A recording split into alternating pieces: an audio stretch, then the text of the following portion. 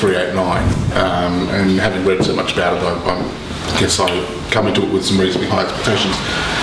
It's clearly quite porty. It's quite sweet.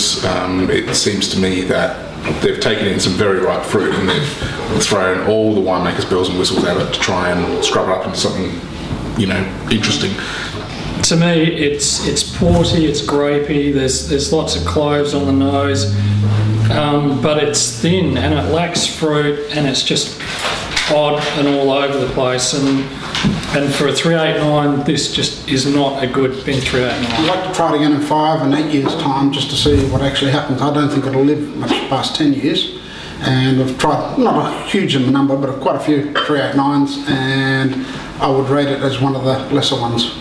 And had generosity of fruit, had the sort of, to me, the characteristic Penfolds lift, but just verbatim, looks confected, concocted. It to me just doesn't seem to be hanging all together there at the moment. It just looks a bit disjointed. Lack of oak, which you expect from Penfolds, so I don't actually say it's a negative, because that's a Penfolds characteristic, and it is really quite porty without having the body to back up the the kind of alcohol sweetness. So yeah, not a winner for me, I must admit.